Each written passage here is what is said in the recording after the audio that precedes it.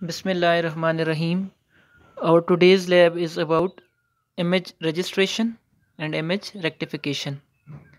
We will follow a timeline as what is image registration, what is image rectification, and what is the basic difference between image registration, image rectification, and georeferencing.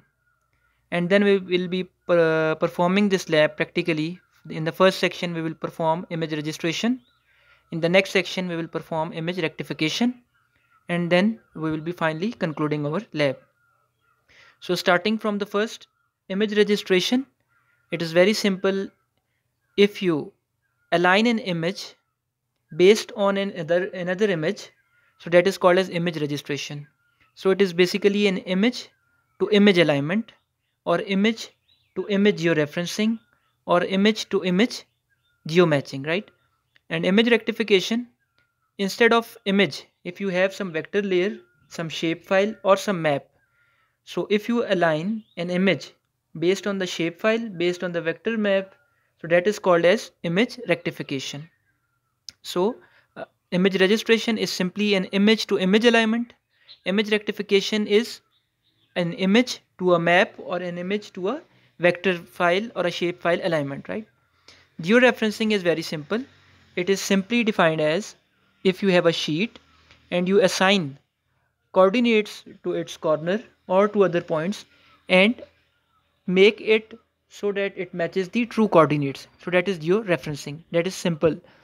If you have a sheet and you assign some coordinates to the sheet. So the difference between the three is image registration is basically an image to image alignment. Image rectification is image to map or image to a shapefile or image to a vector alignment. And georeferencing is simply aligning a map by assigning the ground coordinates using GPS. So now in the next section, we will perform this lab practically. Now, as a first step, what we have to do is to perform an image registration. Image registration is simply an image to image alignment. Now, we will add our data. Here I have an image registration folder, my raw image. We have to select it and click OK. Now this is an image, right, which needs some rectification, which needs some registration or some alignment. So what we have to do now is to follow the manual provided you on your folder, share folder. Now as a first step, we have added our image. Next step is to go and select the control points. So we have to select the multispectral. In multispectral, we have to select the control points. And in the control points, once you clicked on the control points, a window is going to appear. Now in this window, the first thing we have to select a model list. Once our model list is selected, we have to define the geometric model. Now here we are going to use the polynomial model. There are other options available as well. So we have to select the polynomial and click OK. Once you click the polynomial model, this window is going to appear. Now this is basically a GCP tool reference setup. Now when performing an image to image registration, we need to select that our reference point collection is image layer. And when in the next part, when we will be performing image to map rectification, in that case we will use a vector layer. So in this case we select the image layer and click OK. Now here browse to our folder and select the correct image, which is georeferenced or rectified image. Just click it and OK. Now click OK again. Now here polynomial model properties are option available. Now in this you can select the order 1, 2, and you can select the transformation and projection information. So just select one and click apply, close. Now here in this window, by default number of GCPs they are selected.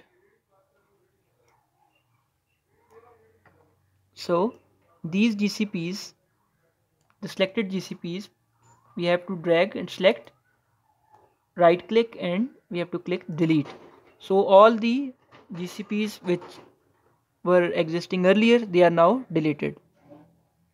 Now the next phase what we have to do is to fit our image to window, right, and select this GCP icon.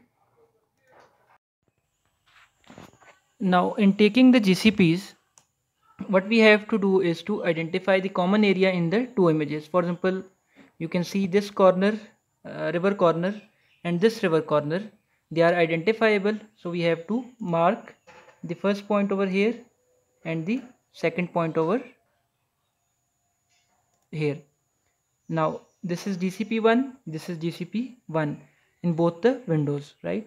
So this is the method to add the GCPs. Now what you have to do is to select different section of the image, right? For example, this corner, if that is visible in both the images,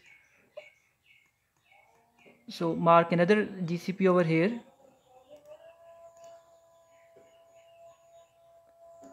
right? In the same way, mark at least 10 to 12 GCPs, and after marking 10 to 12 GCPs, we will start again.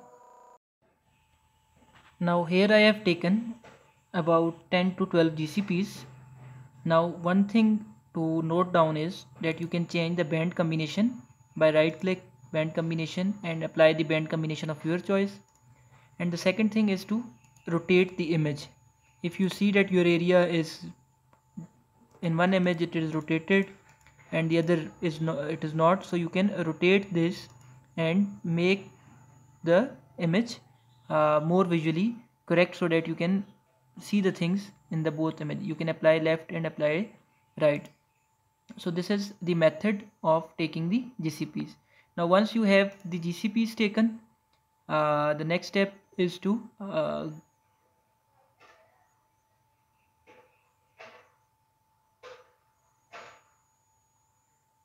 perform the resampling by clicking the resample image dialog.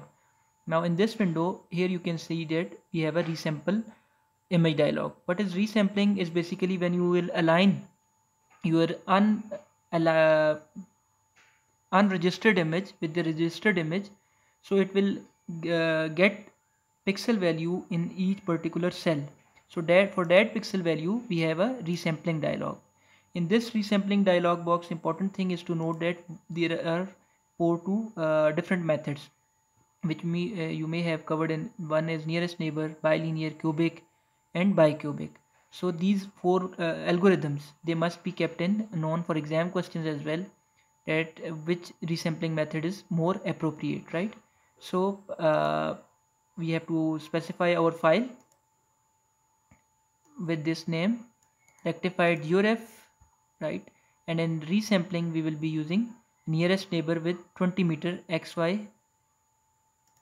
So here we will be saving our file in our directory